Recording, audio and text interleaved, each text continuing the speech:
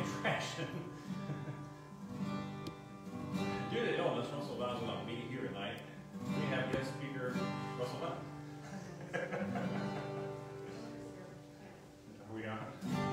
All right, praise God. A little bit of a late start, technical difficulties, and we are with you, Kingdom people. How are y'all doing tonight? It is Friday.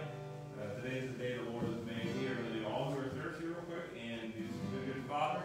Songs we all pretty much know. We're talking about divine healing. We're talking about the Holy Spirit. We're talking about some sacred cows. And hopefully you're motivated to get out of your house, off the couch, and go preach the gospel, heal the sick, raise the dead, make disciples. Praise the Lord. Praise God. And if you need prayer, or you need a prophetic word, or you just have questions, comment below, and somebody will give you an answer, a prayer, a prophetic word. Amen.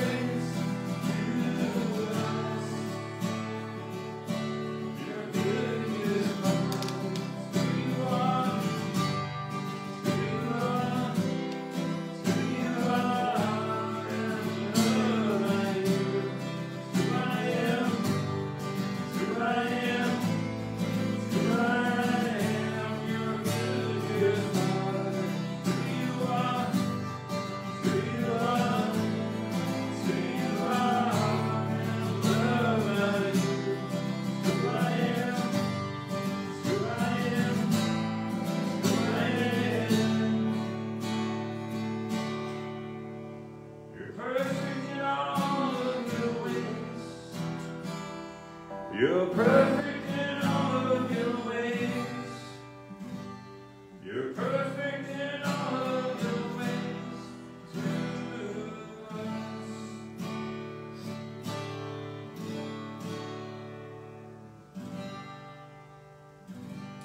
Let's pray. Lord, just have your way tonight, Lord. We just bless you. We honor you, Lord. We love you, Lord. We thank you, Lord, for the power of the Holy Spirit in our lives, Lord. Lord, those who are thirsty and in need, Lord, we just jump in. The water is fine. Thank you, Lord. You are a good, good Father. Amen. Good.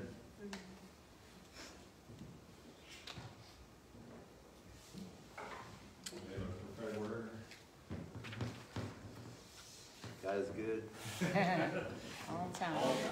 And all the time. God is good.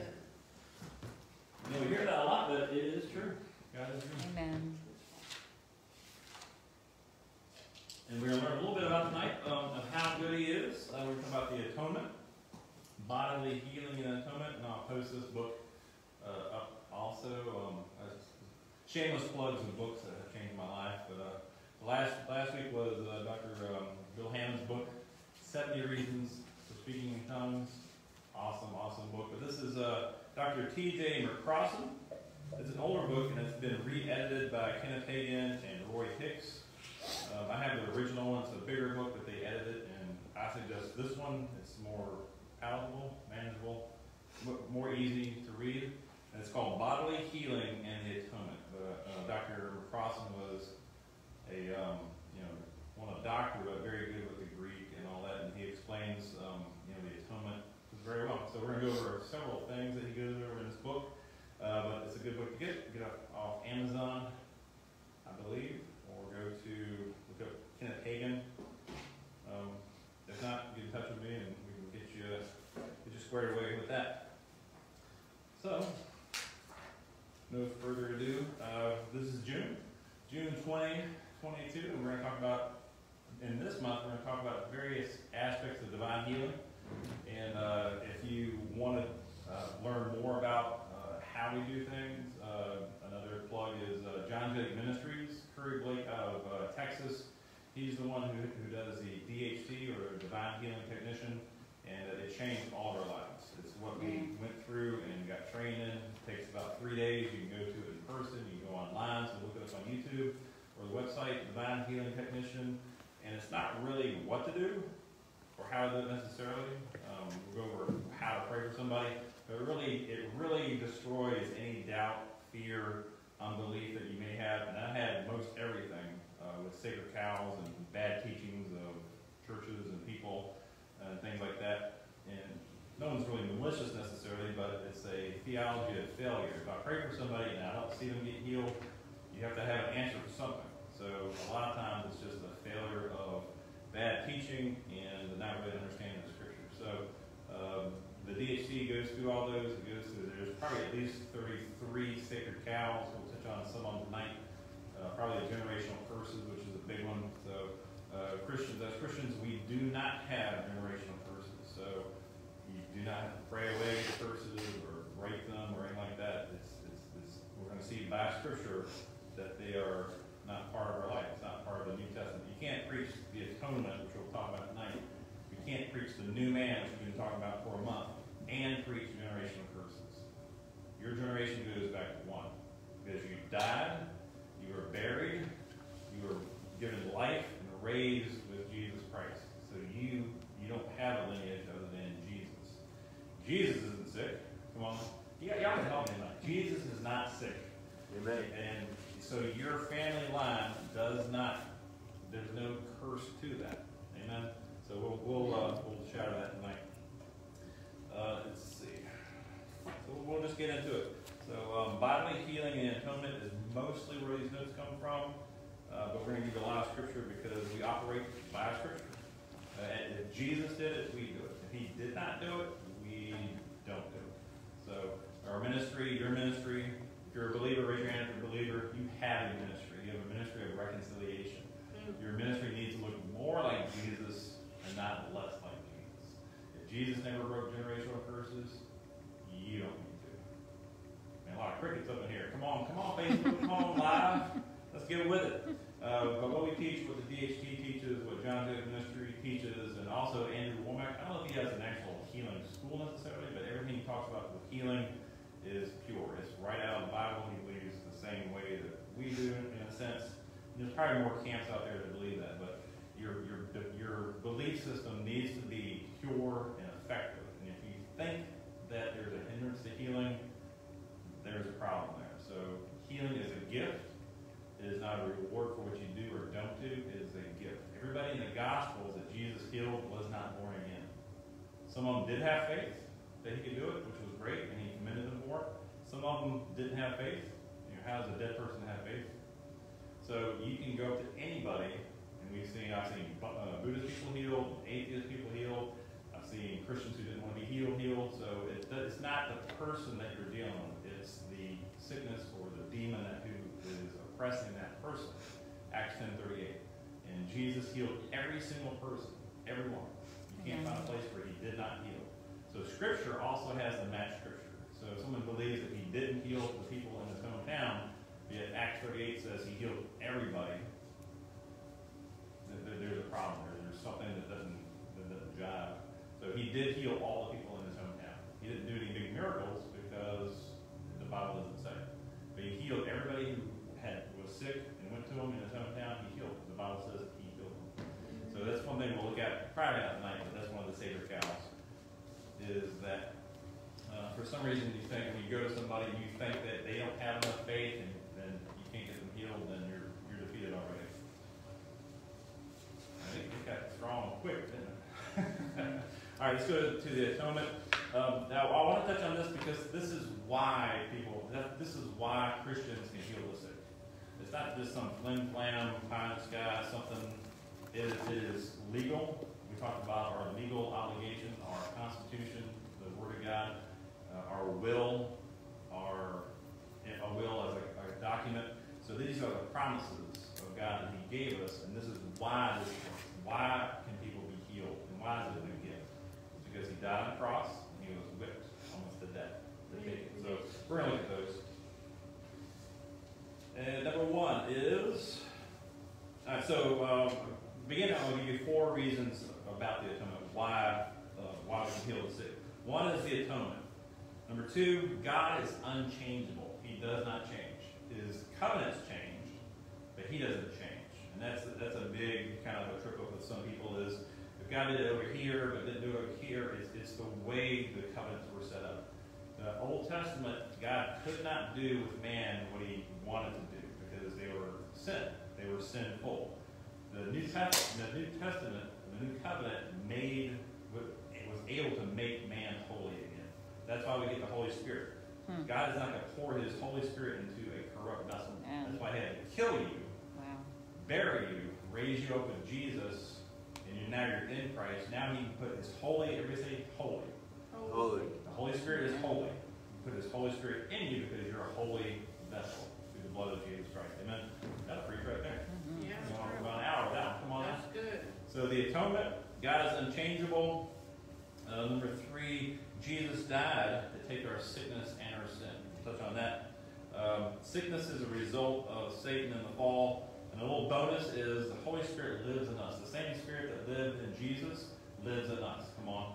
So every miracle that Jesus did, we can do because it's not us necessarily doing it. We're in partnership. It is the Holy Spirit who does it. So we lay hands and the Holy Spirit heals. We lay hands and people rise from the dead. We lay hands and demons flee. Amen? Amen. We lay hands and lepers are healed. So that's who does it. But he does it through us. Like Samson killed more enemies in his death than he did in his life. Jesus did the same thing. So when Jesus was walking around the earth, Satan only had one son to fight. And then he died. And beloved, we are now the sons of God. Small s, but we're the sons of God. So God has many sons and daughters, mankind, who can walk, talk like Jesus did. And our ministry and our what we want to do is help believers walk in that. Amen? Amen. All right. So, the atonement. All right, so God is unchangeable. Exodus 15:26, you can go there or just write it down. Exodus 15:26 says, I am the Lord God who heals. and restores you. That's where we get Jehovah Rapha from. Everybody remember that name, Jehovah Rapha? He heals. He not only does he heal, that's his name. So he is a God who heals. He even made our bodies to heal. You ever cut yourself and your body heals? He made you to heal. Healing is something that God wants to do. God wants to restore. God wants to make right. So even in our physical body, he made us to be able to heal ourselves, in a sense. Amen? So he always wants to heal. He just couldn't do it exactly how he wanted to in the Old Testament. But now that Jesus came, come on. When Jesus came, that is the picture, that is the character and the image and likeness of the face of God. So how Jesus did it, he expressed the character of God. And so he healed everyone. Everyone. Amen? Amen. It was a whosoever. Whosoever came to him, he healed. And we're going to see that salvation and healing, it's not one and the same, but it's the same component in a sense. Because if he wants everyone to be saved, amen, God wants everybody to be saved. He wants everybody to be healed. It's all in the same time frame. When he died on the cross, he died to take our sin. When he was whipped, he took and bore our sickness, our grief, our sorrow, our condemnation, our disease. Come on, somebody. So if you have that, he took it. So if you have it, it's actually illegal for you to have sickness. In a legal sense. Amen. Because Jesus took it. Alright, Exodus 23:25 says, "So you shall serve the Lord your God, and he will bless your bread and your water. And he says, I will take away sickness from the midst of you." So in the Old Testament, God wanted to take sickness away from them. Psalm 103, one of our favorite ones, and a very familiar one. Psalm 103, 1-6. "Bless the Lord, O my soul, and all that's within me. Bless his holy name. Bless the Lord, O my soul, and forget not all of his benefits or promises." This is Old Testament. This is King David in the Old Testament. "Who forgives some of your iniquities." All. Who forgives all your iniquities. Who heals some of your diseases. All of your diseases. Who redeems your life from destruction. Who crowns you with loving kindness and tender mercies. Put your hand on yourself somewhere and say, I am crowned with loving kindness and tender mercies. I feel the Holy Ghost. You can pray for yourself. You can lay hands on yourself and be blessed. Amen. Remember when I first started learning this, we've been walking in this, the DHT and Divine Healing Technician from John Felix ministry for about over 10 years. When we first started learning, my knees hurt just all the time. I don't know what was going on with them, but it just hurt. So I couldn't do squats. I couldn't really move very well with my knees. And so I remember being at a park, and I was just walking to my car, and the Lord said, "Why don't you just pray for yourself?" I'm like, "Well, why not?" So I did. Actually, I was in the middle of the street, and I put my hands on my knees, and I said, "Pain, go right now in Jesus' name." And I felt it go. I was like, "Whoa, this does work for for yourself." So I started walking around, and the pain was gone, and I never had that pain ever again. I do squats, I run, and do all kinds of stuff. So ever since that moment, I've been completely healed. One of the questions we get a lot of times is, if you pray for somebody and they get healed, even yourself, when I say somebody, anybody, and it comes back, why does that happen? Well, the enemy is just attacking you again with the same thing. So what do? You just pray again, or you command it again, right? And we'll at the end, I'll show you how to pray. It's not that hard. You don't ask God for something he's already done. You do it like Jesus. And Jesus either touched the person or he commanded it. So that's how you pray for people. See the difference. Even John Gillick, the man himself, said that he was corresponding with a group of churches and said, "Hey, this is the ticket. This is when you know someone has it. Is when they command. They use God's power and authority. We talked about that last week. In speaking to those things, speak to the sickness, speak to the cancer, speak to whatever it is, and tell it what you want it to do." Amen. So you're taking God's power and authority, which he gave you, and exercising dominion over the earth, whether it's sickness or devils or tornadoes or whatever it is. Amen. So that's one of the biggest leaps. So that's the biggest mind change that we have to see in the Christian body, is actually taking God's power and authority and exercising it properly. Amen? All right, so God wants to take our sickness away from us. All right. We continue with Psalm 103. He forgives all of our iniquities. He heals all of our diseases. He redeems our life from destruction. He's crowned us with loving kindness. This could be like a morning devotional. This really could be. This is awesome. Who satisfies your mouth with good things, so that your youth is renewed like an eagle's. I'm getting a little bit older, so I need my youth renewed like an eagle's. Come on now. Amen. Who said amen away? I'm still young. All right. So your youth, I can't even speak. Your youth is renewed like the eagles. I'll fly like an eagle. Come on. Come at me, pancake. The Lord executes. This is where people usually stop, is right there. But read the next verse. It says, the Lord executes righteousness and justice for all who are oppressed. Think about that. He executes righteousness and justice.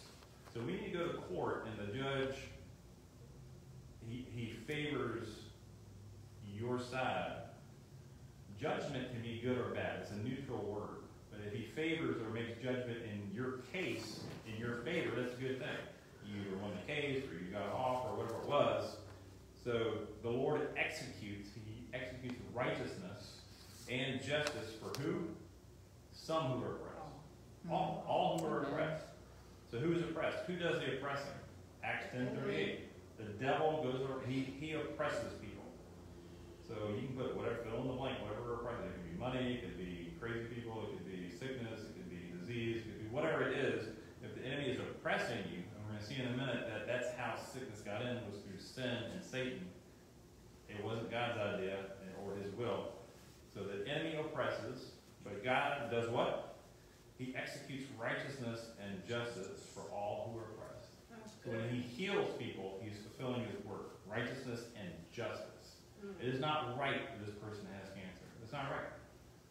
Sickness and sin came in through the fall. It's not right. So God is going to say, I have favor in your case. My judgment is healing. That's what he does. Amen? Mm-hmm. All right. Hebrews 13:8 says, Jesus Christ is eternally changeless. This is amplified. Jesus Christ is eternally changeless, and it says always. It's just a neat word. He always is. He always was. He always were. I don't even know grammarly how that works, but he always has been. Jesus has always been. And it says he is the same yesterday, today, and forever. So if Jesus is always in God, Jesus, God, and Holy Spirit, if they are always Jehovah Rapha, they are always the God that heals.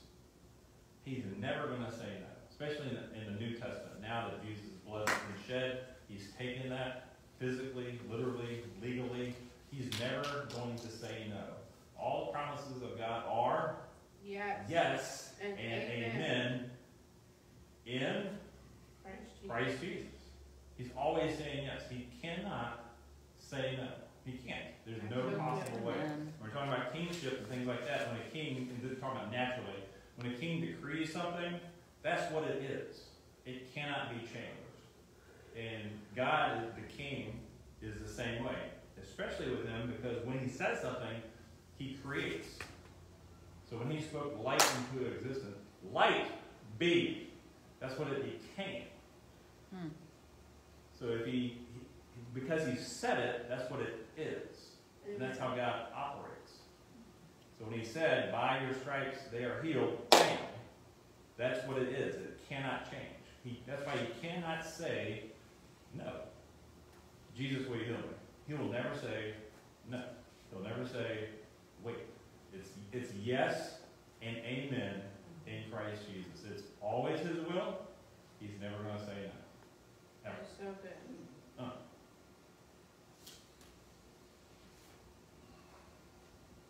In fact, I don't have it written down, but in Isaiah, remember the famous scripture where it says, my word will not return to me void, but it will go and accomplish what I sent it? That's how God works. When he says it, boom, it's going to accomplish what he sent it to do. I sent my word and gave him sickness. No, I sent my word and I healed them. Amen? So now take a step from being just a regular human and being a new creature in Christ. We are a new species on earth. Yes, we're human, but we have a divine nature. Now, what we say when it lines up with God's word, that's what it becomes. That's the power of our voice. So not only does it work with authority and power, it works with creating things. So in James, it talks about the rudder of a ship is very small, but it steers a gigantic ship. That's why the tongue is so powerful, because what you say, that's what happens. And most of us are so double-minded and so wishy-washy and so tossed to and fro, we just kind of, it's like a gargle with gunpowder and we start shooting our mouths off. It's a joke. So we start gargling with gunpowder and start shooting our mouths. That was a really good joke. Come on. Lori and I know.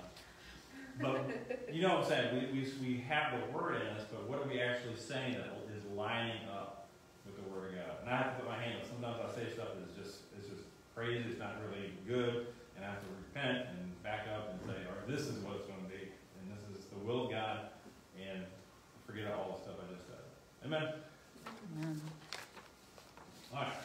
As we keep going, all right. So that's just one point. So I like to paint a picture with several pegs. That's just one peg. God is changeless. He does not change. His covenant's dead, but he doesn't.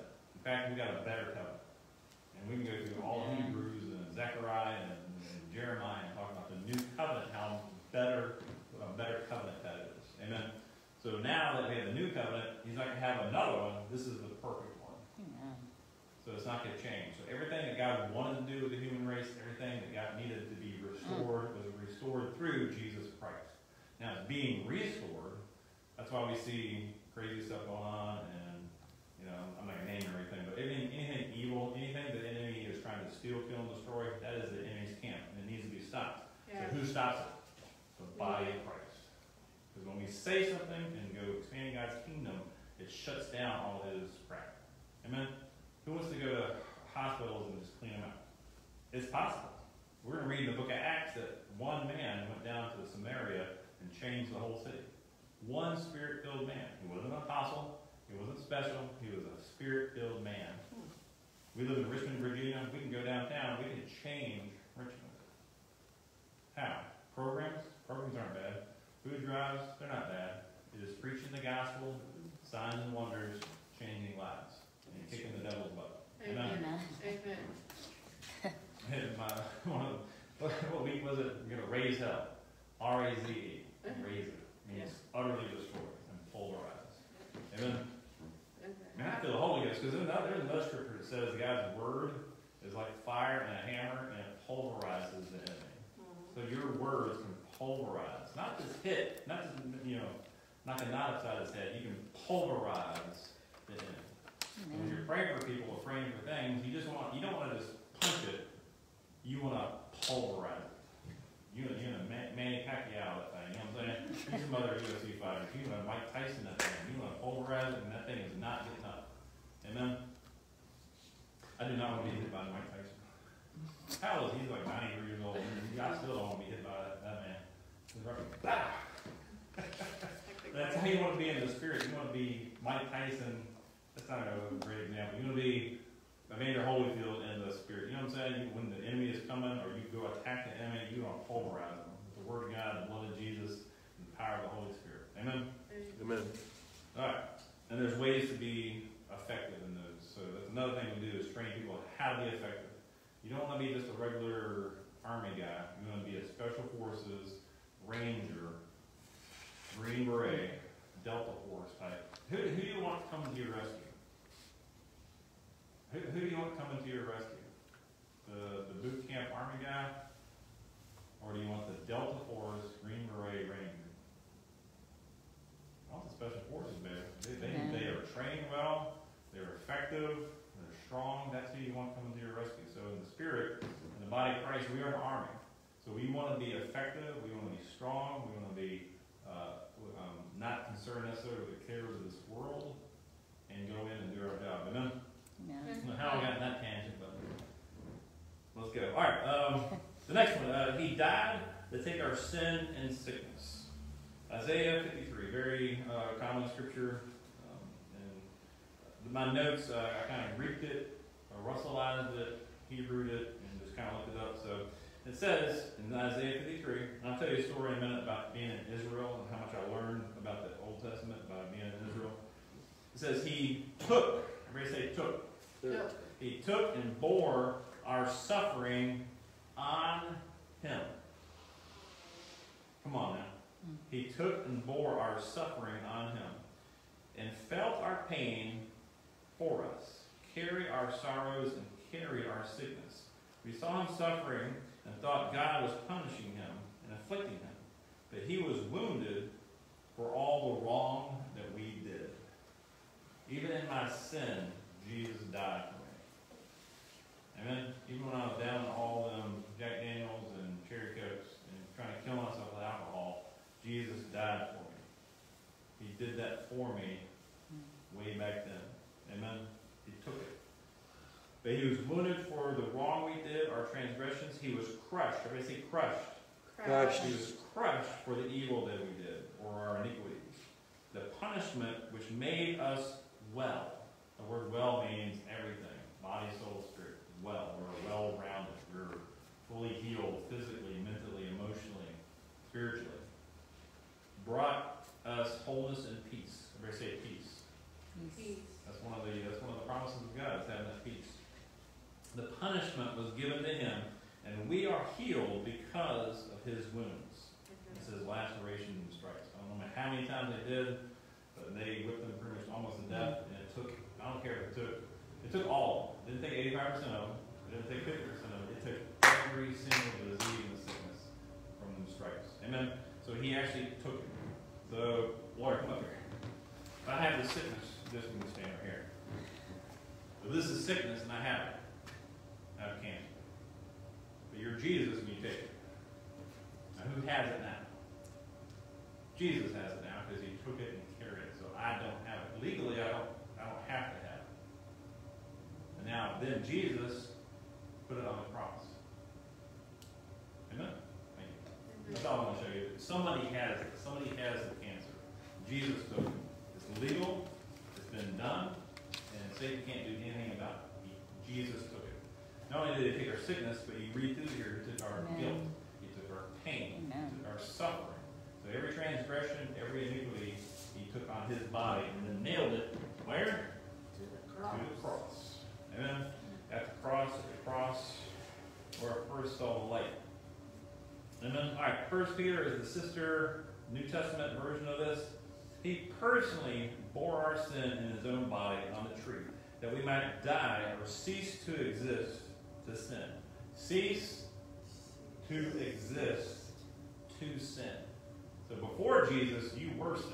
Not only were you sinful and did a bunch of sin stuff, I raised my hand at 3 feet. You were sin. You could not receive the Holy Spirit. You were sin.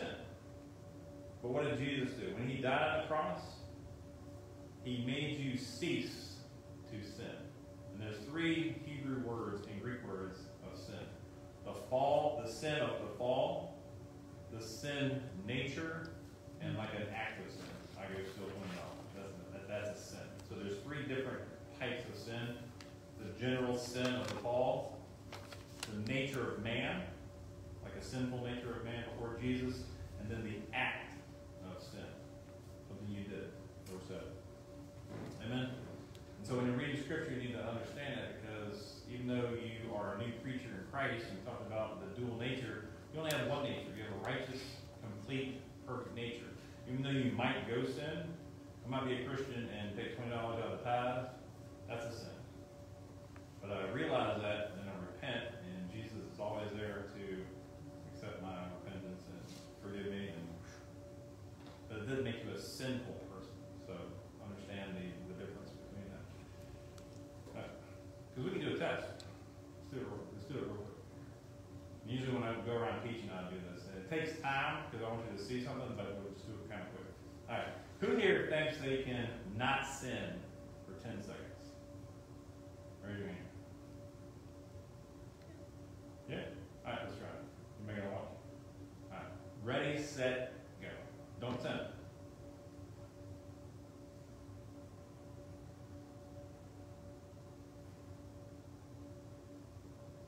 All right, 10 seconds. All right.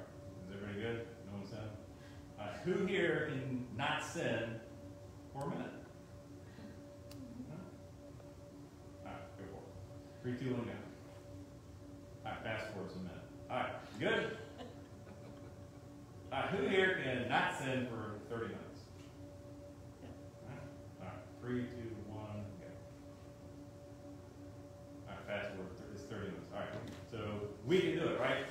Because we have a righteous nature. That's our nature, is not to sin.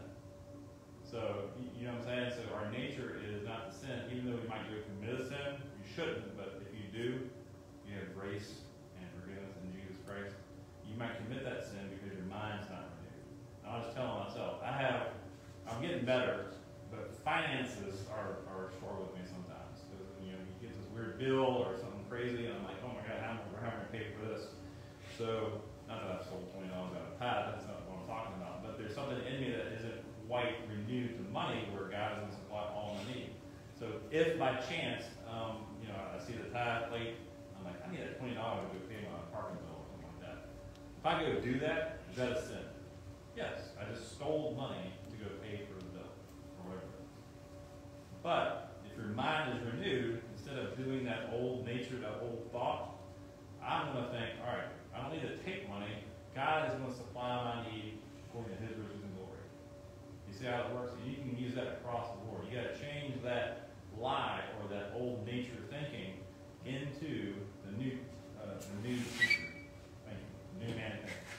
Does that make sense? It's called renewing the mind. That's something we do. We go over scriptures, we start practicing it, we get rid of whatever old thoughts about healing, about finances, whatever it is, and we start applying the word and start walking in power, walking in authority, walking in the newness of Christ. Amen? That's why it says, put on a new man. We put on the new man, and now start thinking like the new man.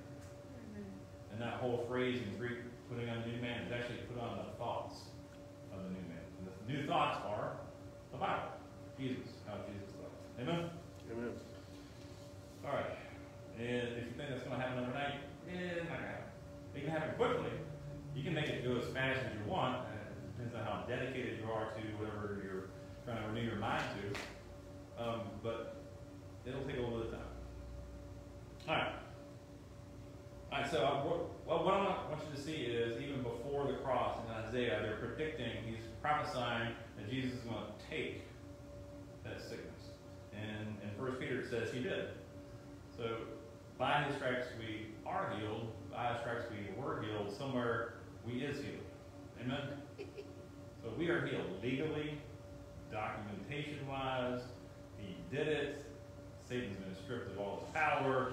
It even says powers and principalities, they are disarmed. Somebody say disarmed. Disarmed. They are disarmed. In fact, death, where is your sting? Amen? All right. Fast forward a little bit to John 6. John 6:35 says, Jesus declared, I am the bread of life. He didn't say, I'm the bread of sickness and disease. Come on. He is not the bread. He's not the bread of sickness and disease. He is not the bread of death. He is the bread of life. For whoever comes to me will never go hungry, and whoever believes in me will never be thirsty. We just sang a song, all who are thirsty. If you don't know the Lord, He will fill you up. He will change your life, fill you, and you won't be thirsty. You'll be filled with His power and His Spirit. Amen? All right, Matthew 8:16 through 17. When the evening came, they brought to Him many who were demon-possessed, and He cast out the spirits with a word. So He said something. Devil, go! In Jesus' name. Boom. They were healed, or the devil went, whatever it was. Russell, how do you know it's a devil? I don't care. It doesn't matter if it's the devil, a little demon, an imp. I don't care if it's on his forehead or his toe or his pinky. It doesn't matter. Whatever it is, whatever is oppressing that person has got to go. Amen. Where do they go? Just go. I don't have to name where they need to go. Just go. It knows to go. And as you start walking in that power and authority, as you know it, they know it. And sometimes you'll go to pray for people and they'll just get healed by you walking up to them. Because the devils are actually scared of us. They tremble. Not because of us, but guess what? We are in Christ. Amen? And they tremble at Him and His name. Come on now. They tremble at His name. Matthew 8:16. When the evening came, they brought to him many who were demon-possessed and cast the spirits out with a word. And he healed some. He healed all who were sick, that it might be fulfilled, which was spoken by Isaiah the prophet, saying, He himself took our infirmities and bore our sickness. So Matthew is confirming the prophecy of Isaiah, saying this is a physical thing. Some people think it was a spiritual thing that he was doing, but it is a physical thing. He wants you well, mentally, physically, spiritually, emotionally, the complete breakfast. He wants it all. He's done it all. He paid for it all. Amen? So Matthew is just saying, hey, he's doing this. He's fulfilling these words that were spoken. And rewind a little bit to Isaiah. When I was in Israel, I worked for a year in a black kosher restaurant. That means they have the Orthodox Jews back there that make sure everything's kosher and cooked right and all this stuff. And they have the curls and the black hats and all this stuff. The actual owners of the restaurant were really cool. They were Jewish, but they were Reformed. You know what I mean? They were easygoing, cool. But because they were a black kosher restaurant, they had to have that. It's called mashkia, and he had to be there to make sure everything was all kosher. And no pun intended, really, to make sure everything was up to speed. So at first, and when I worked there for a year, and they knew what I believed. I wasn't outgoing necessarily with everything I believed, but one-on-one, I would talk to people, and they're all Jewish and Old Testament stuff and all like that. But they knew I was a Christian. They knew how I believed, so we had some interesting discussions. But the Mashgiach, he was actually really, really cool. And he and I would work in the back sometimes, cutting up food or whatever it was, and he and I would just go back and forth in a nice way and just trying to figure each other out in what we believed. He knew I believed that Jesus was the Messiah. And so I would just ask him questions because he was a Mashgiach, an Orthodox Jew. He knew the Old Testament word. When I say word for word, word for word. Because for years they go to the yeshiva and they learn the Old Testament. And I would say, what's Malachi 2:5? And he just blurted out, and I just kind of tested him on stuff. But he knew the Old Testament like word for word. And so I learned so much from him, but also the Jewish brothers who had the thing. Most of their families were killed in the Holocaust, but their mom and dad lived there. And I used to take care of their dad sometimes, and he had been through, I think it was Auschwitz. But everybody in his family was killed. It was just him and his wife, and maybe one or two other people, but pretty horrific. He had a tattoo on his arm and numbers and all that stuff. Anyway. Where was I going with it? Oh, so I would ask the Mashgiach, I was like, what do y'all believe? Because they believe the Old Testament, but they believe a Messiah is coming. I'm trying to figure out, why don't y'all believe that Jesus is the Messiah?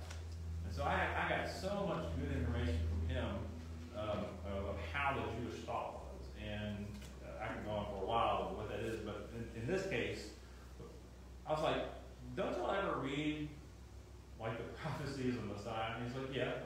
I was like, well, isn't it pretty specific of who this person is and when they're coming and all that stuff? And he's like, yeah. But I was like, in Isaiah 53, doesn't it shows that this Messiah is going to suffer, and the nails in his hands with other scriptures. And there's over 300 prophecies in the Old Testament about Jesus or Messiah. And he's like, but they'd always brush it off as, in this case, in Isaiah 53, they think it's the state of Israel. It's the people of Israel personified in these scriptures. They don't think it's the Messiah. They especially don't believe it's Jesus. They think he was a heretic and a blasphemer and stuff like that. They really leaves a sour taste in their mouth talking about Jesus because of what they think he was.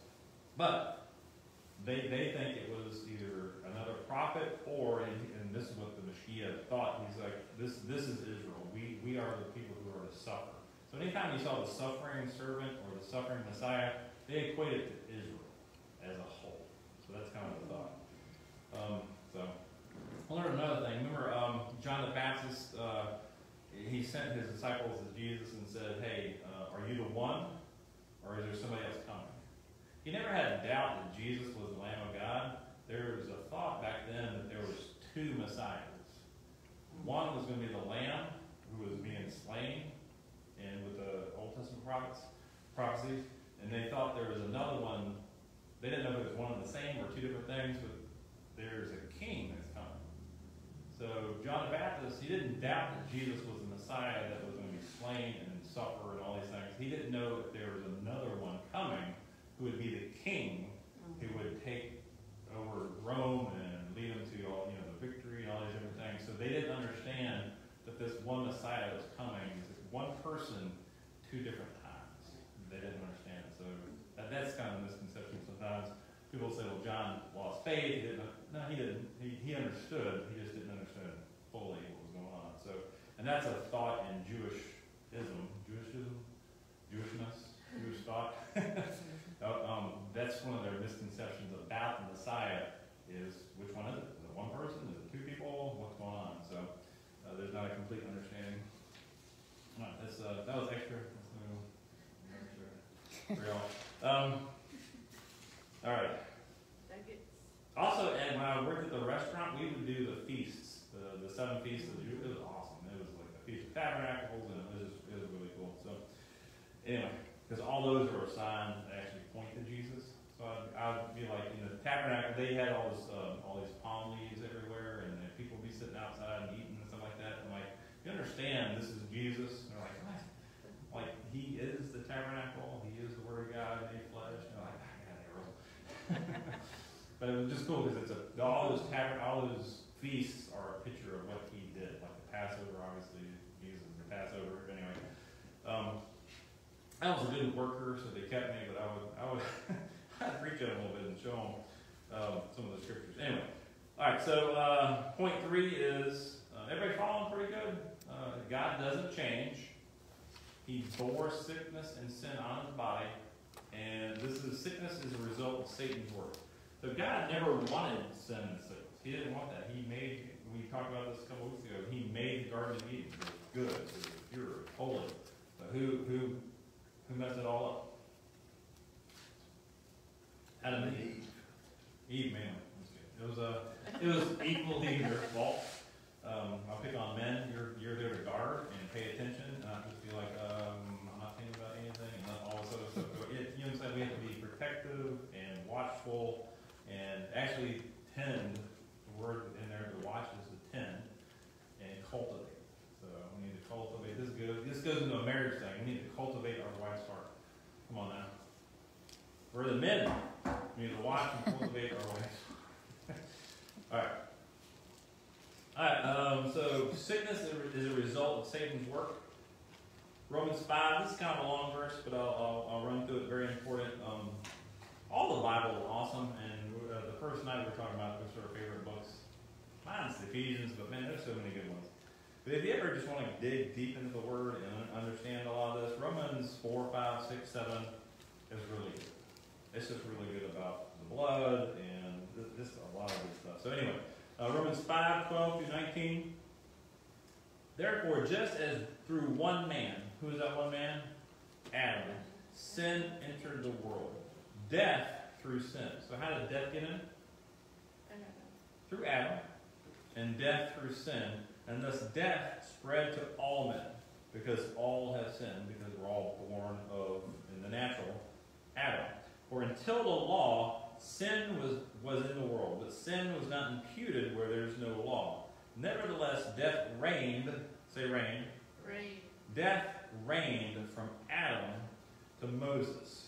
Even those who had not sinned according to the likeness of the transgression of Adam, because we have a sin nature now because of the fall, who is a type. Adam is a type of him who is to come. But the free gift, touch your neighbor and say free gift. Free gift. But the free gift is not like the offense. For if by one man's offense many died, much more the grace of God and the gift by the grace of that one man, Jesus Christ, abounded to many, or abounded to all who would come to him. And this gift is not like the one who came through the one who sinned, for the judgment which came from the offense resulted in condemnation, but the free gift which came from many offenses resulted in justification. For if by one man's offense death reigned through that one, much more. Everybody say much more. Much more.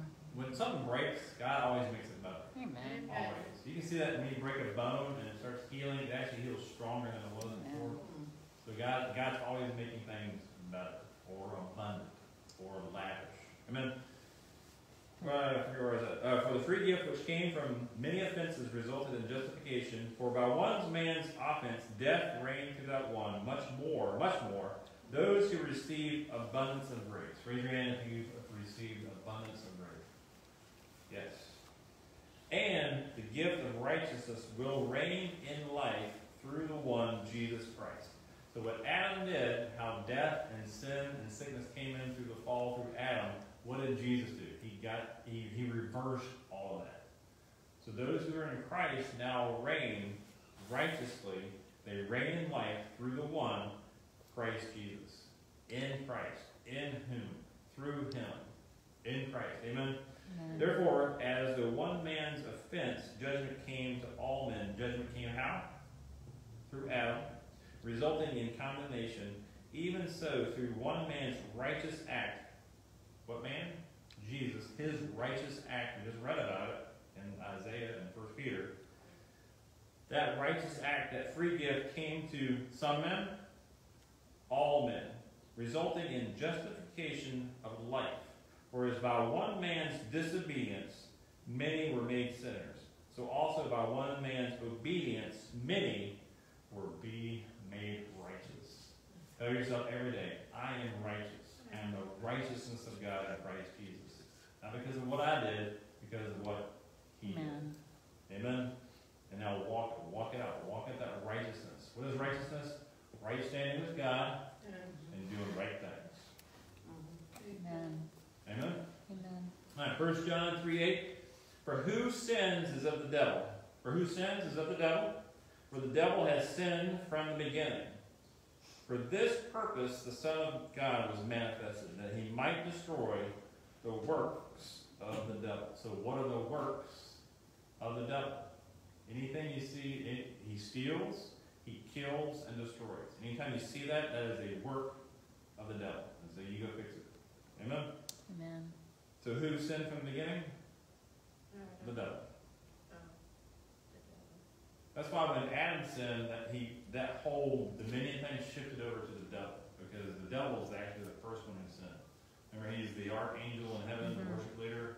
And he's like, I'm going to be like God. Bam! As soon as he thought that, God kicked him out. I'm so wonderful. I'm praising God. I'm the best. I'm the best. I want to be God. Boom! He kicked him right out. And the third angel was like, we're going to go with that. So Satan is the one who first sinned, the rebellion. Amen? Because pride was found in his heart. All right. Keep going. Everybody good? Everybody need a stretch? I'm painting a picture. I'm putting those nails in. So when you go out of here, you know your legal documents of why we can do these things. All right. All right. The same. All right. Is this right? Oh wait. Yeah. We're actually on the last page. All right. We're doing good. We are doing good. All right, so the last kind of point I want to bring is, all right, the same Holy Spirit that was in Jesus is in us. It is in him I live, I move, and I have my being. I am joined with the Lord. He who is joined with the Lord is one spirit with the Lord. Now, it kind of sounds weird, but when God raised you from the dead and he asked Jesus into your heart, what happened to your spirit? It became alive. The Holy Spirit came down and lives inside of you. How does that work? I don't know. We'll get the answers in heaven. But it says your spirit and the Holy Spirit are joined and they're one. Okay, and you're now a holy vessel. The Holy Spirit can live inside of you, and that's how it works. It's not like two different things. It's one. Amen? Very good? Your spirit is complete. It is holy. It is righteous. It's one with the Lord. You got to work on your stinking thinking. That's how mind renewal works. Your soul has to be worked out. That's the sanctification process. But you are one with the Lord. In him I live, I move, and I have my being. Jesus said, those who believe in me will do greater works than I. Greater works than Jesus? Hey, sign me up. I'm on board. That's awesome. Come on now. Romans 8:11. But if the Spirit of him who raised Jesus from the dead dwells in you, he who raised Christ from the dead will also give life to your mortal bodies. Mortal bodies is your physical being, your earth suit. Not your space suit, your earth suit. You need a suit to walk around on earth. That's our physical body. To give life to your mortal bodies through his Spirit who dwells in you. That's why praying in tongues is so powerful. The more you pray in tongues, the more your spirit is just energized, and it's like a radar that just kind of gets, I don't think it gets bigger, but I guess it could. It just radiates out. So as you pray in tongues, you're building yourself up. You're building an edifice. You're building a foundation. So when you build a skyscraper, you build a foundation for how high you want the edifice or the structure of the skyscraper. So that's what praying in tongues does. And I don't have the verses, but we'll talk about them. When you pray in tongues, you edify yourself or build an edifice or a structure. The praying in tongues just makes you the Hulk of a Christian, or Bruce Banner. It was David Banner, wasn't it, in the 70s? Remember that old Lutheran was the Hulk? And was it David Banner or Bruce Banner? I don't know why I'm getting tied up on Bruce or David Banner. David. I don't know. Anyway, how do I get the Hulk in my head? So when you pray in tongues, you just become stronger and bigger in the spirit. So when that happens, you can pray, and your spirit can actually heal your own physical body.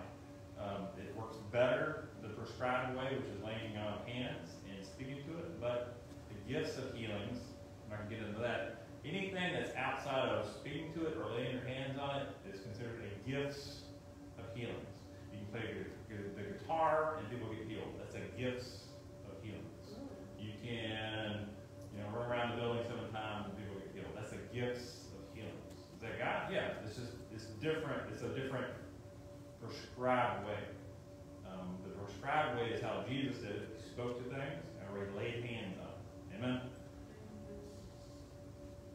And what are some other ways that people get healed? You can declare the word like the scripture over and over and over and over and over, and bam, you get healed. That's kind of a slow way, but it works. That works. Whatever works, right? But you want to be more effective. Amen? All right. 1 John 2:27. As for you, the anointing which you received from him abides in you. Who's born again? Raise your hand. If you're born again, you have received the anointing. I'm not talking necessarily about the baptism of the Spirit, but when you receive Jesus, you receive the anointing. And then the Holy Spirit is the anointing. And you might have a little drop in you, but you want to be overflowing the baptism of the Spirit. Amen? So the anointing abides in you. You have no need for anyone to teach you, but as his anointing teaches you about all things. So why do you go to church? Why is there a fivefold ministry? Why is there these teachings that are online that are so good and pure and effective? Well, if you would study and listen to the Holy Spirit, you would come to the same truth or conclusion. These people who went before us, Curry Blake, David Hogan, Tom Sorella, Maureen Grillo, they just did it. They did it and are able to explain it and show it better in a quicker, faster way. It took Curry Blake, I think, 3 decades to understand what he knows. And then he just teaches it in 3 days because it's concise, it's effective, bam. But it's the Holy Spirit. You can go to these places, you can feel the Holy Spirit teaching you, saying, yes, that's true, that's true, that's true. Amen. That's good. So you can get it by yourself, but God made the fivefold ministry to do it quicker. Amen. All right. But as his anointing teaches you about some things, all things, it is true and not a lie, just as he has taught you, you abide in him. So we're the vines, he's the branch. No, we're the branches, he's the vine. Somebody correct me if I'm wrong. We're the branches, he's the vine. Anyway, we're connected with him. No, he's the vine, we're the branches. Yes, that's how it works. It's a tree, you have vines, you have branches. Right? All right, so we're connected with him. So keep connected with him. I kind of did that. I can feel the Holy Ghost. All right, we're good. All right, so abide. Touch your neighbor and say, abide in him. Abide in him. Abide in him. We're going to switch gears a little bit. That's basically what I want to talk about legally. Does everybody understand legally? That's what Jesus did. That's how God is. He's unchangeable. Jesus took these things. Sin and sickness and disease entered through Satan, And then God's Spirit, Holy Spirit, lives inside of us, and we can do the same things He did because the Holy Spirit lives inside of us. Amen? You understand the power that lives in you? The same power that raised Jesus. How much power did it take to raise Jesus from the dead? I don't know. Wow. I don't know. Whatever power that was lives inside of us. So whatever broke that stone and exploded and light and all that stuff, whatever raised Him from the dead, that same power lives inside of you. You have dynamite inside of you. You have dunamis inside of you. Took somebody to say you got TNT inside of you. You got TNT inside. Remember that AC/DC? TNT, dynamite, TNT, out of sight. But anyway, TNT, you got dynamite, you have explosive power inside of it. So now you have to learn how to release those things. Amen? Alright, let's go to, we're going to do a couple more scriptures where we see how power and authority works through Jesus and through the book of Acts. We're going to kill the sacred cow. And if anybody's online and wants a prophetic word and needs healing or something like that, we're going to do that. And we have a team here that will do it live.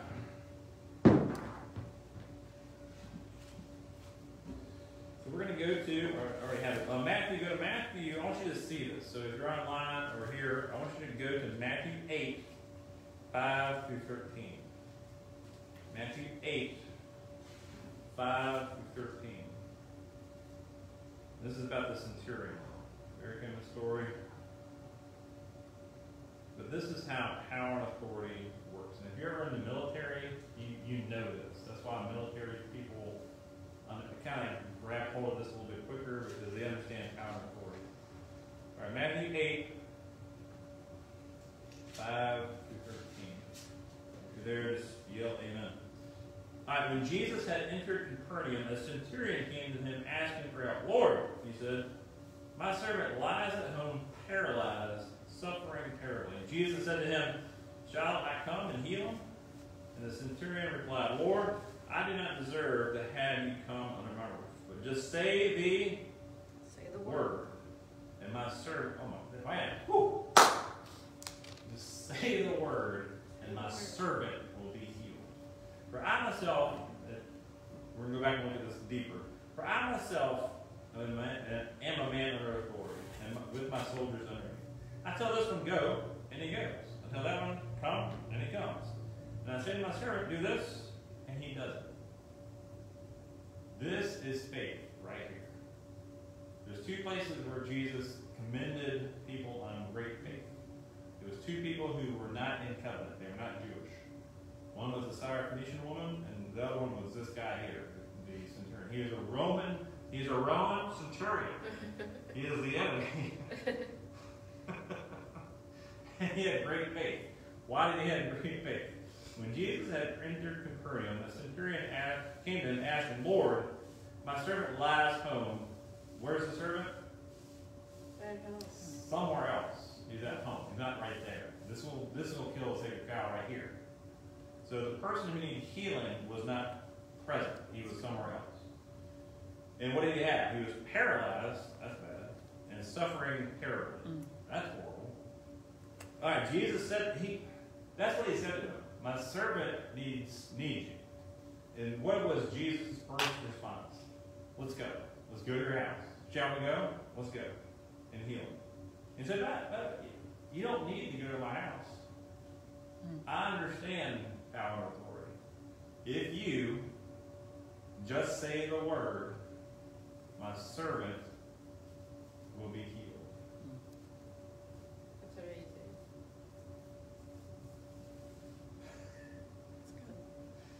That's faith. That's how power and authority works. Because who is Jesus? He is the King. Before the foundations of the earth, he was slain. So even though physically in time he had not been to the cross or been whipped, it has already been done. Come on. Amen. It has already been done. You've been appointed to good works before the foundation of the world. I'm preaching to myself right now. You have been appointed to do good works before the foundation of the world. So Jesus walking around in his human suit. He's not been to the cross. He's not been whipped. But the centurion understands authority and says, you just say the word, my guy's healed. It's fine. That is amazing. So not only can it's just take it down to another level. So now that Jesus has done all this, he's died, he's in heaven, he sent his Holy Spirit, we received his Holy Spirit. Now how does it work? It works the same way that Jesus did. If we say something, that's what it becomes.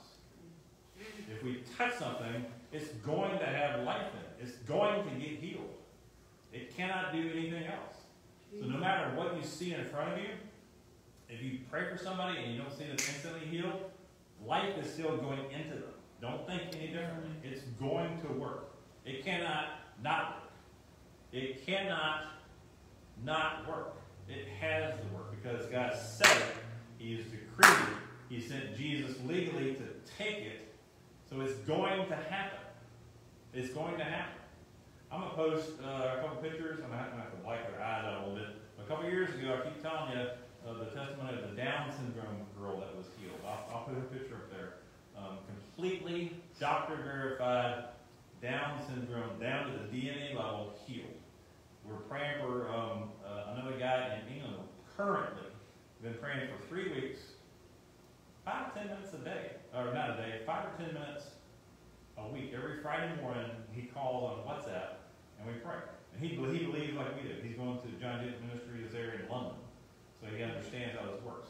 They're seeing their daughter in front of them change. I'll show you a picture of it. He has her, the girl's name is Natalia. She every time I see each week, it's like you can see something is happening. So the first one, it was over several months where the face changes, the tongue gets smaller, the cognitive things start working and things like that. So it works. It cannot not work. Jesus took Down syndrome. He took it.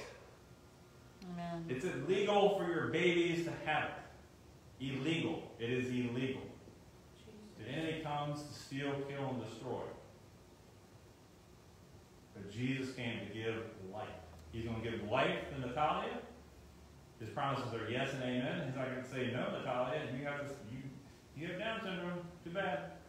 He took it. So he's expecting us to walk in the power and authority to speak that thing. They're in London. I can't lay hands on her, but I can speak to it. Amen. Because it works like this. Amen. You just say the word. They email me. Russell, can you pray for our daughter? Can you just say the word? Amen. Yeah. I can say the word. I can pray for you. Yeah. I sent email. I sent an email to somebody who was healed of diabetes. Didn't know them, didn't see them. They just asked for prayer. Be healed in Jesus' name. They were healed. I don't understand it. It's just incredible. Greater things you will do. Jesus said, this isn't my teaching. This isn't some concocted thing. This has been written in your Bible for 2,000 years. You're going to do greater things than Jesus because the Holy Spirit has been given to you. Come on. Amen. I'm picking myself out over here. That's good. Amen. All right. Just say the word. Somebody say the word. Say the word. Say the Just word. say the word. What do you want to happen? Be healed. Be whole. Be fixed. Schizophrenia, go. Whatever it is. Whatever it is stealing and killing and destroying somebody, say to it. Say the word. Say it. Speak life to it. Amen? Amen. But just say the word and my servant will be healed. And in my notes I don't have all of it. He said, I've never seen such great faith. You had a Roman soldier who was not in covenant with God, who was the enemy, coming to Jesus and saying, hey, you can do this. You just say the word and this will happen. Jesus was astonished. You'd probably have to pick me up off the ground. I'm like, what? I'm like, what? What did you just say? All right, this is one of my favorite scriptures. I love this book. Acts 8. Go to Acts 8 and verse, I don't know yet. Verse 4. Acts 8 and verse 4.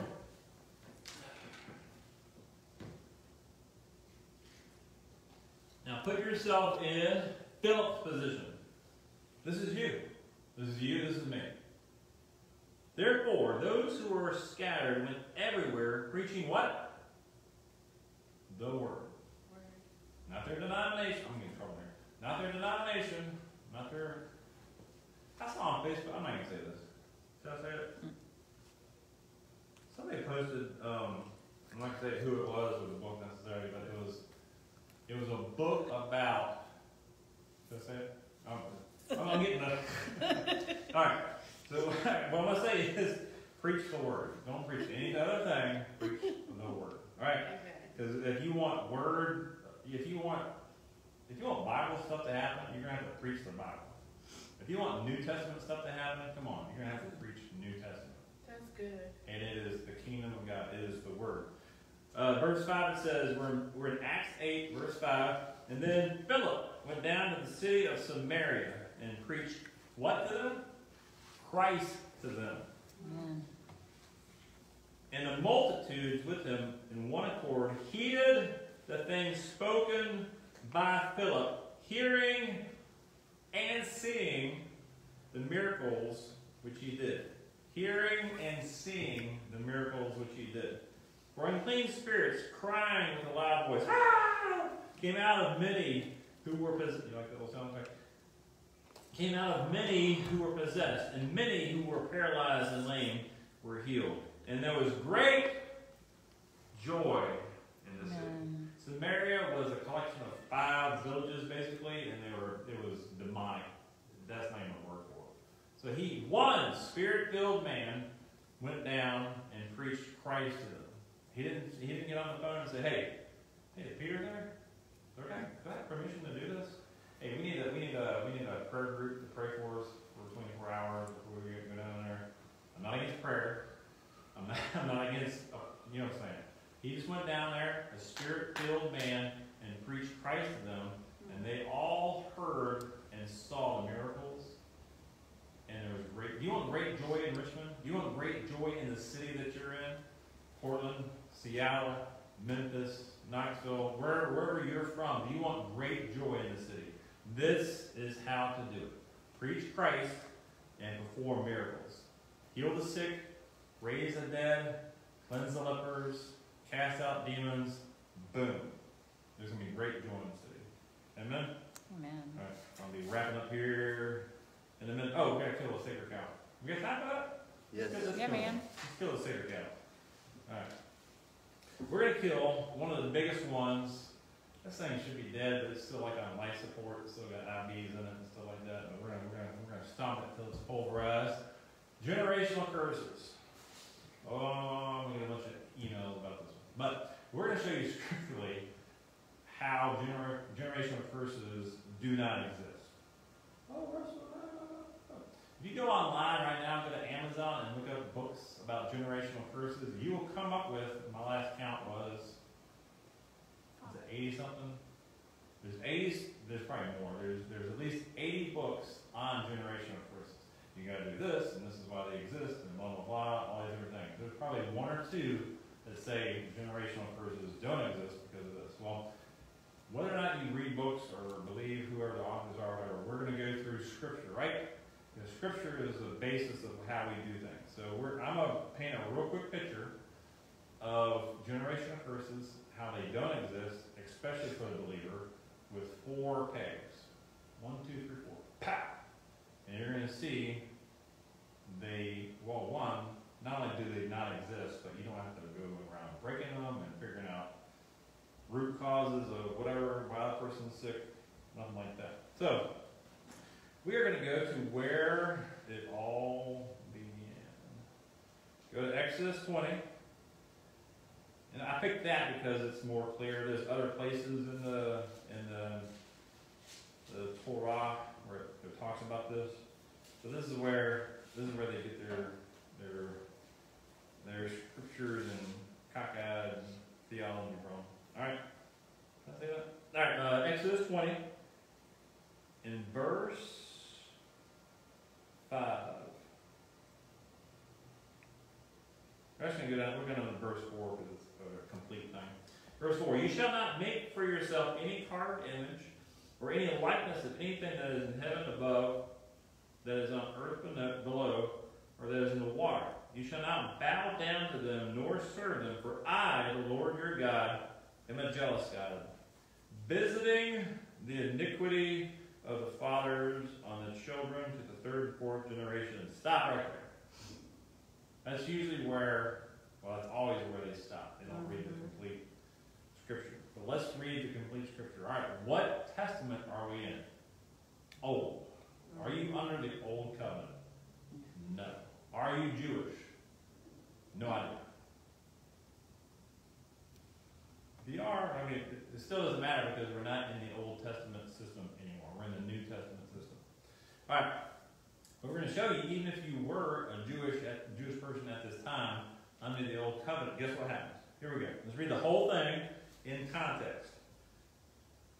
For I'm a jealous God, visiting the iniquity of the fathers on the children to the third and fourth generations. How far? Third and fourth generations. To those who hate me. Verse 6. But showing mercy to thousands. To those who love me and keep my commandments. So in the Old Testament, raise your hand if you hate God. I'm not going to raise my hand. No one here hates God. No. On Facebook Live, anybody out there hate God? Probably not. Alright, so even if you hated God, alright, that wouldn't go down to your third and fourth generation. Still bad, but not awful. Alright, but raise your hand if you love God. Right? Everybody raising your hand. On Facebook, do you love God? Alright, which one of these applies to you? If you're Jewish and under the Old Covenant. Alright. But showing what to thousands? Mercy, and to those who love me and keep my commandments. Alright. So if you love God, you're going to be shown mercy to thousands. Okay? How far? To thousands. Is that really clear? That is the crux of the whole issue right there, is they twist or don't completely show in their books or their teachings this right here. Even though, I'm going to keep hammering. If you love God and you're in the Old Testament, God's going to show you mercy to thousands. Okay? You're not going to be visited with the iniquity of your fathers. It's not going to happen. One or the other. You either hate God or not. You're either pregnant or not. You can't be half pregnant. Alright. Then, that's peg number 1. Destruction of the sacred cow of generational curses. Actually, each one of these pegs would hold up its own, but we're just going to hammer through all 4. Alright, I'm not going to read this whole thing, but go to Ezekiel chapter 18. And for fun tonight, you can just go through it and see, make sure what I'm saying is actually what I'm saying. But, and again, for time's sake, I'm not going to read the entire chapter because there's a lot to it. Alright, and if you're taking notes, Exodus 20, verse 5, that's peg number 1. Peg number 2 is Ezekiel 18. I'm just going to summarize it, and you're welcome to go back and read the whole thing. And this is where they get the phrase sour grapes, that the sons are chewing on the sour grapes. It comes from that generational iniquity is really what it is. And if you read this whole thing, it talks about the father's iniquity and passing on to the son's iniquity, and the son is responsible for the father's iniquity, blah, blah, blah. But at the very end of the chapter, he says, no longer are you going to say this parable. No longer are you going to say there's generational iniquity. No longer can you just make excuses of why you're doing whatever. The soul that sins shall die. That's the crux of Ezekiel 18. The soul that sins shall die. So if the father sins, he's responsible, nobody else. If the son sins, he's responsible, no one else. It doesn't jump back and forth and go down the lineage or anything. God is saying this through Ezekiel. Ezekiel chapter 18. The soul that sins shall die. You cannot say this parable anymore. God says, we're done with it. Okay? That's peg number 2. That stands by itself. God says, no more. No more of this. What testament are you in? New Testament. Still the Old. We're in the New Testament. This is still in the Old Testament. Alright, so peg number 3. Go to Galatians 3:13.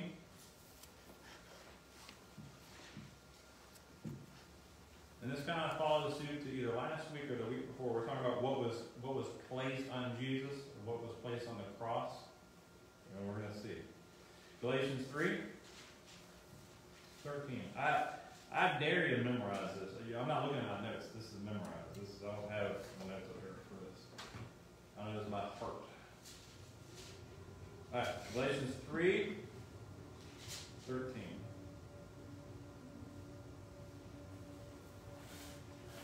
Christ has redeemed us from the curse of the law, having become a curse for us. For it is written, cursed is everyone who hangs on a tree. So who took the curse? What curse? Any curse. The curse of the fall, the curse of Adam and Eve, whatever curse it is, Jesus took it. So if you're a Christian, raise your hand if you're a believer. I'm a believer. Filled with the Holy Spirit. Well, just a believer anyway. If you're a believer, if you're in Christ, you do not have any curse. Russell, I feel like I got curses. I got this from my dad, and I got this. It could be genetic. That's a different thing.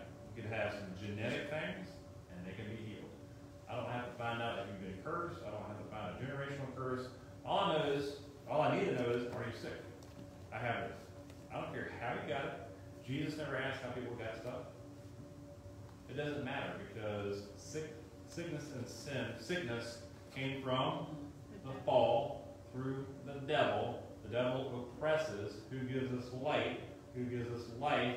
Who gives us love? Jesus does. Who died on the cross and took it? Jesus did. Does this all make sense? This is very simple. So if you have something, I don't care how you got it, it's going to go. Amen? But I want you to see that you do not have a generational curse. If you're a believer. If you're not a believer, I almost said something, but you're going to hell. This is beyond a curse. You're not saved. If you're not a believer, you're not in covenant with God through Jesus. And so when you perish, when you die, you're going to the bad place. New Jersey. I'm just saying, you're going to hell because you're not saved and redeemed from this thing. Amen? So people ask, well, what about unbelievers? Don't they have generational curses? They have something worse. They're doomed. They're condemned already. And you see what I'm saying? So, but as believers, as we go out into the world, it doesn't matter what the person, it doesn't matter if they're a believer or not believer, it doesn't matter their faith. You don't have authority over the person, you have authority over the sickness and the devil. Amen? And that's where your beef is. When you pray for people, don't worry about the person, you're setting that person free. Your beef is with the devil, the sin, or the sickness. Amen? So when you go up to them, cancer, go in Jesus' name. Leukemia, go in Jesus' name. Diabetes, go in Jesus' name. And they'll be free. Amen. So then if they're not saved, wow, that's a huge sign to them that God loves them. And you lead them to the Lord, and you can fill with the Spirit, and disciple them. In a perfect world, you can do all that. But if you just heal them, that's good enough. Try to do more, but you don't have to. Jesus said, go into these villages and heal them. There's no qualifier. Amen? In these villages, in the Gospels, there was no born-again people yet. That didn't happen until the cross, and I beg to differ a little bit until the Holy Spirit came. Anyway, at the cross, that was where the new covenant started. Amen? That's when people were born again. All right. So, one more. Go to John, and John chapter 10. Let's see how, if what I'm saying is true, if Jesus is the picture of what we're supposed to do, if Jesus is the model ministry of what we do, how did Jesus deal with generational curses? We're about to find out. Go to, I think it's John 10, it might be 5. Hold on, one second. I was bragging on myself, not needing notes. I'm like, I forgot. Hold on. I get you there. It's going to be John 5. I knew it. John 5. Let's go to John 5 and verse 1. He starts out, bam.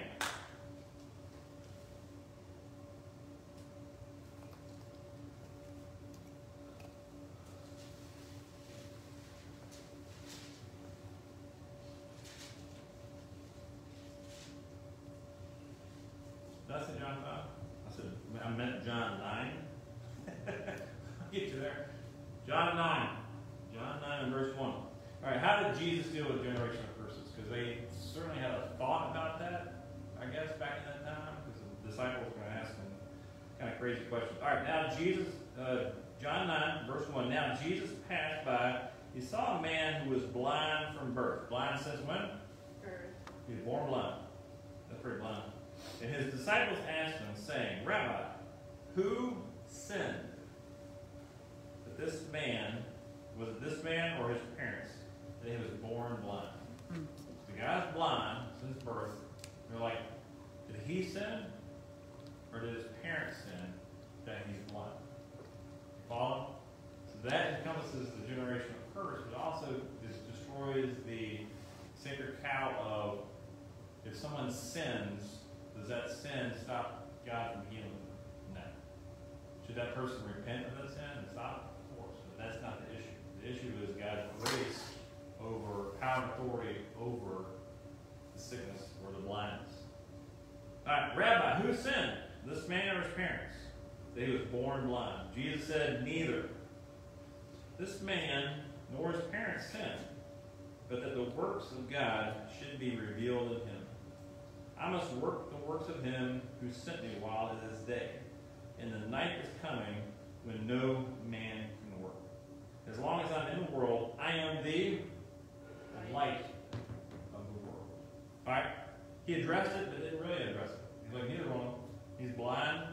I have power and authority over this. You're healed. Boom, he's healed. And the academics is over. Nothing stopped him from...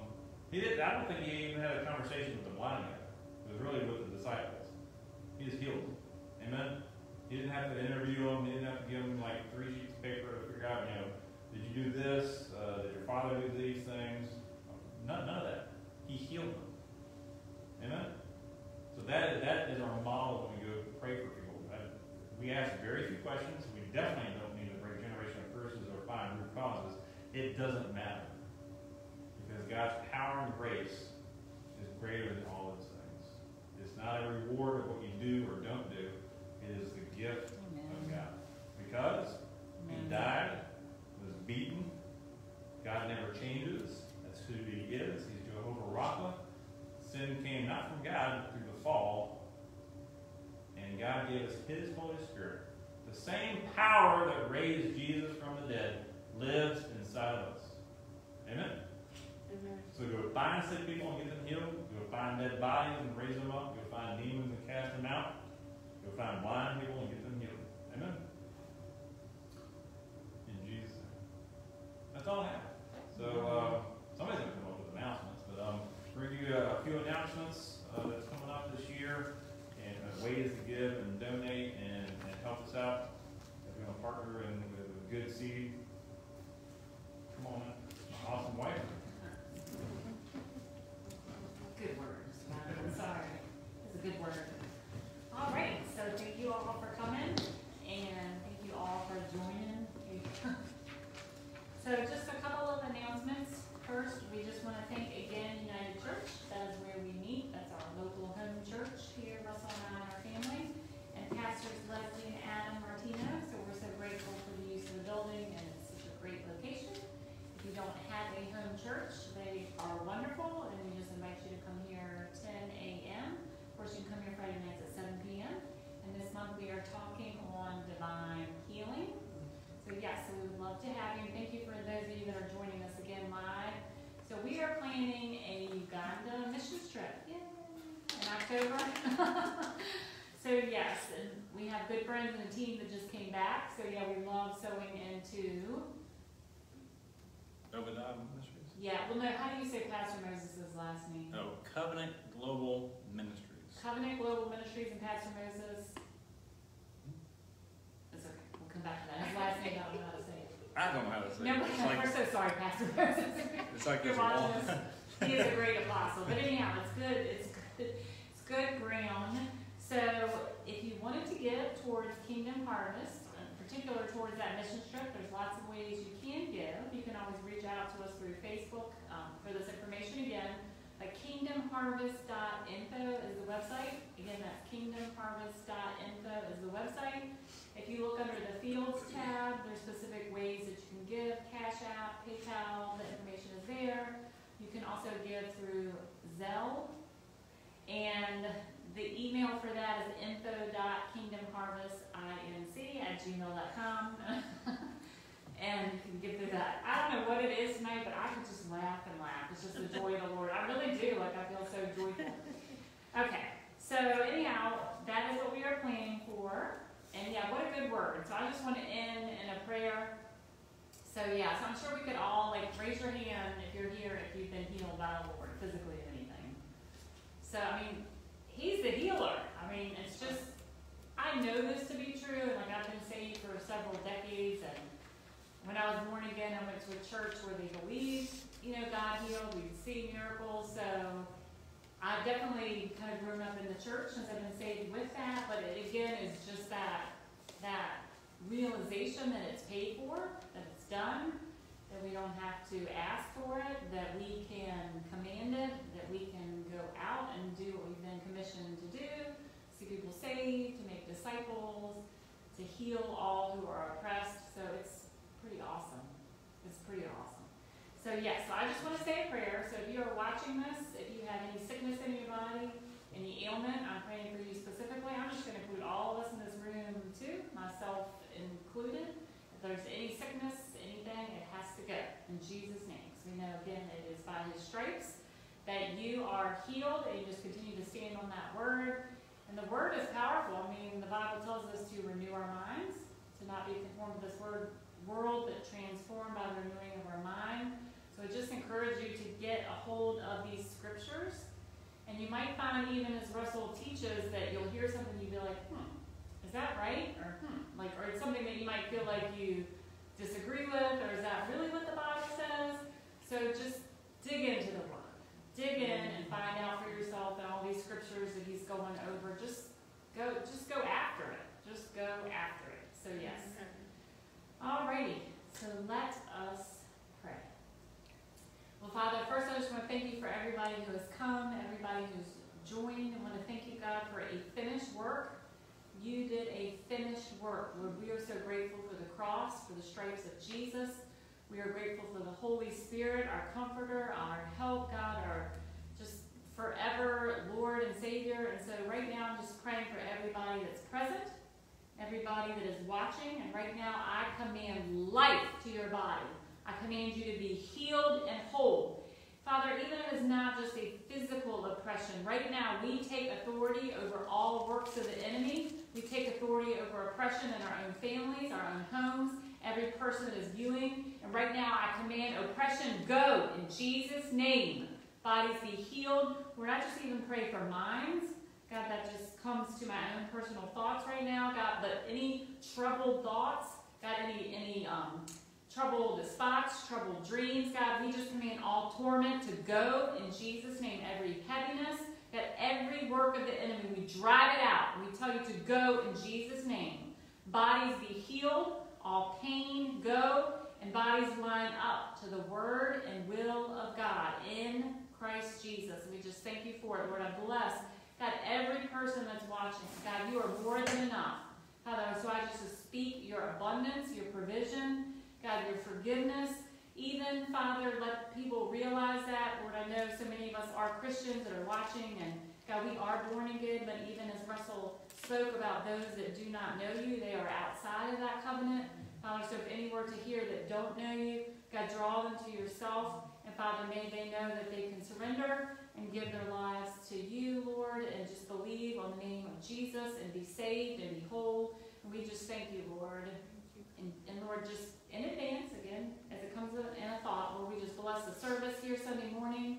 Father, all that you desire to do, Father, in United Church, God, we bless them in Jesus' name. Amen. Amen.